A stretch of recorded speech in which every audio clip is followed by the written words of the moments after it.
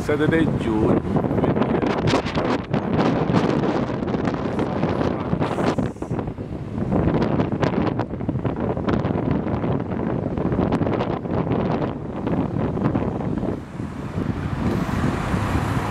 I'm staying in Hotel Get at La Rocherie. Now this is a very interesting place. It looks more like a resort. The Hotel Get is a 3-star hotel managed by Best Western. Now the interesting thing is it hasn't got any aircon, and so either you open the window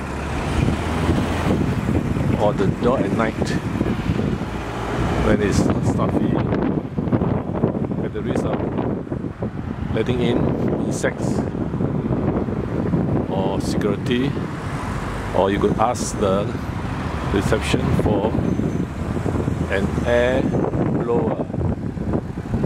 Very, very strange that this hotel doesn't have aircon, but at night it's quite cold, even in June now, which is summer. Look there. So you can see.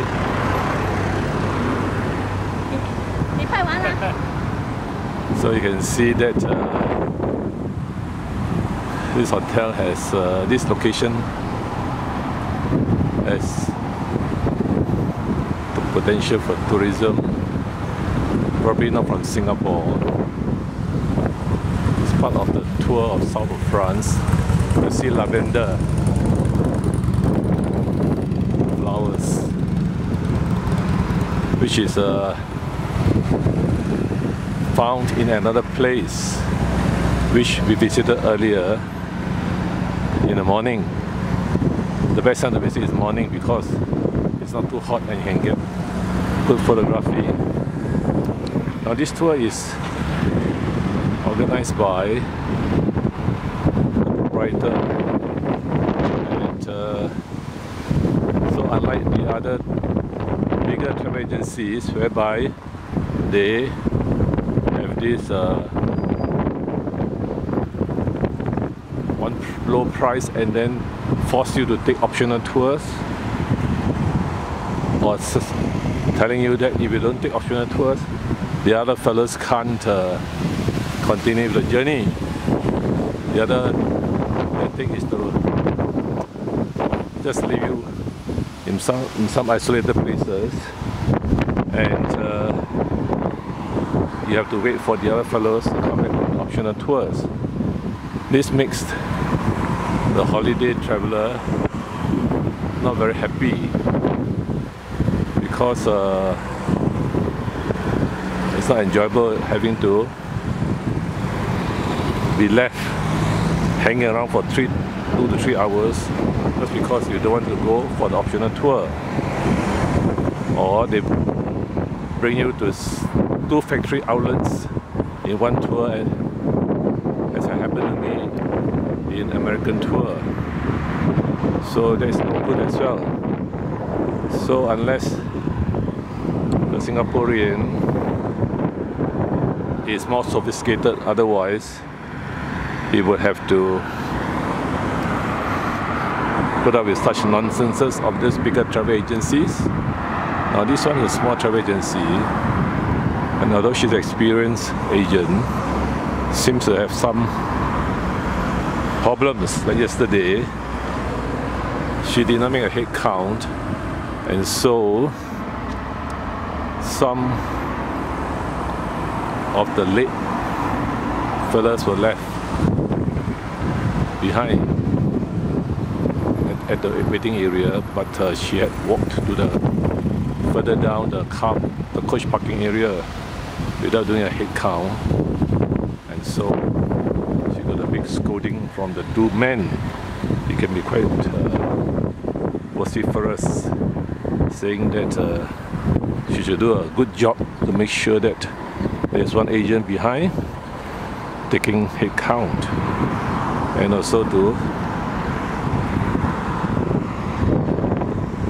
wait at the designated waiting area rather than bringing the earlier party to the coach parking area, which was further down the Roslyn area. Then the other thing she got into trouble was the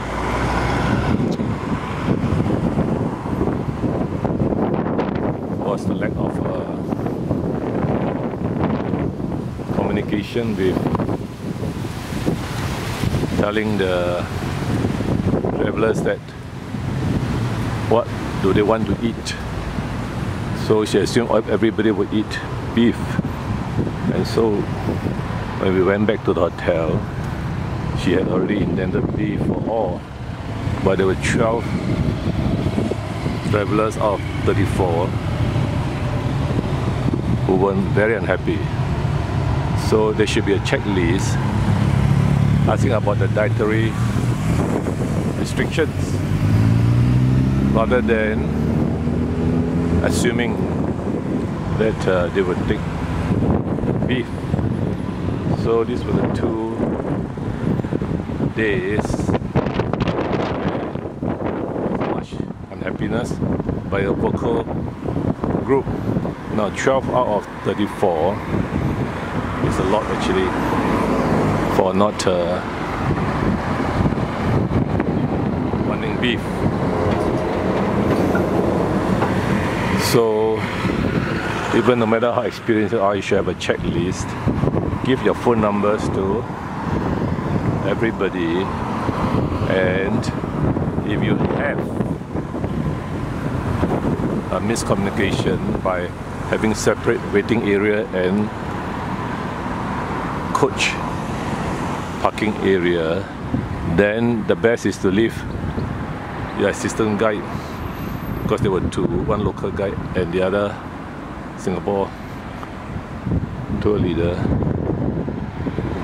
Instead of the 2 of them walking away from the designated waiting area to the coach parking area, which is about 5 minutes away, and without counting whether everybody is present at the waiting area. Those were the latecomers, but they were really unpleasant in shouting at the tour guide for not doing her duty. Then of course there's a complaint of the tour guide or the assistant not waiting for everybody and going off from the bus earlier. Then the third incident was, of course, that can't be held. The toilet was malfunctional in one of the toll gates. There's only one male disabled toilet for 34 tourists. The other toilets were not operational. So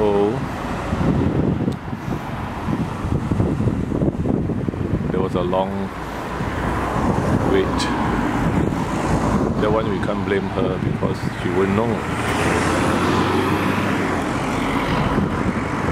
This is June 24, June 20th, 2015.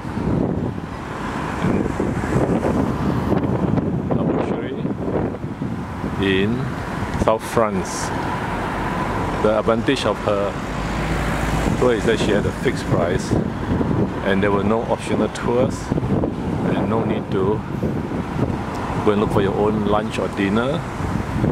Breakfast provided by hotel.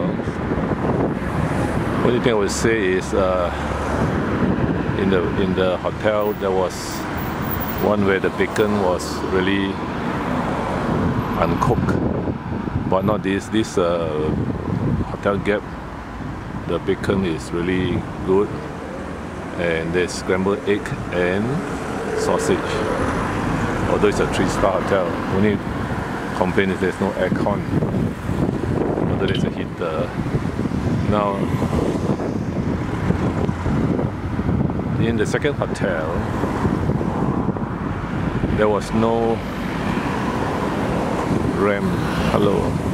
No ramp for the people with backache to pull up their luggages, so they have to go up the steps. So I think tour guides or tour leaders have to check out hotels for such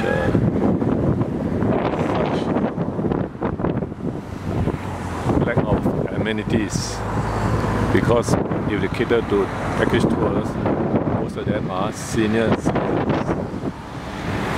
with some back problems, and so it will be bad for them to have to look for people to carry the luggage up the steps, as in Hotel 2. And Hotel 2, there was only